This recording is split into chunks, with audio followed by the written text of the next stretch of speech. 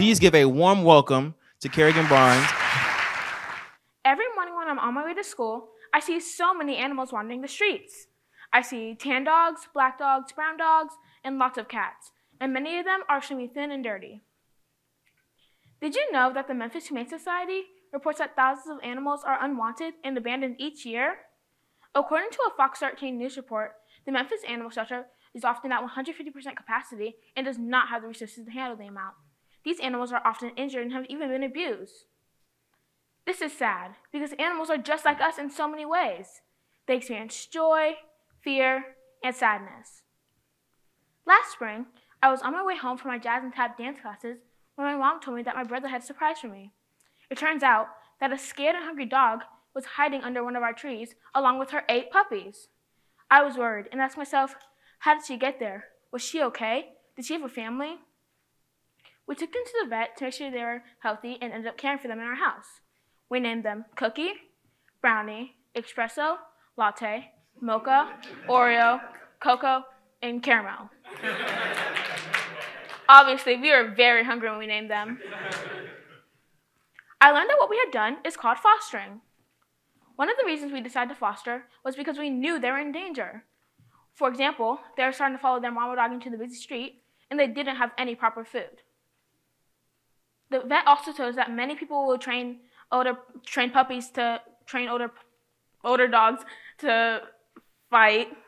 We knew we had done the right thing. But there was only one challenge. We knew we could not keep all 8.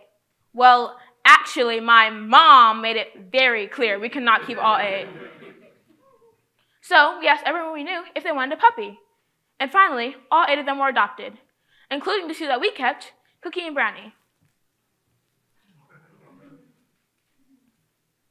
Animal abandonment is a problem that leads to overpopulation in shelters, increased stray animals on our streets, and a lot of suffering. The Memphis Animal Shelter also reports that they work to help over 9,000 animals each year. Just imagine how scared and lonely those animals must feel. One way we can help is by educating ourselves and others about responsible pet ownership. Simple things like providing them proper care, not raising the fight, and not abandoning them can make a world of difference. We can also volunteer at animal shelters, foster animals in need, or organize adoption events. We can also raise awareness through social media campaigns, public events, or even school programs, just like this youth TED Talk. So here's my call to action.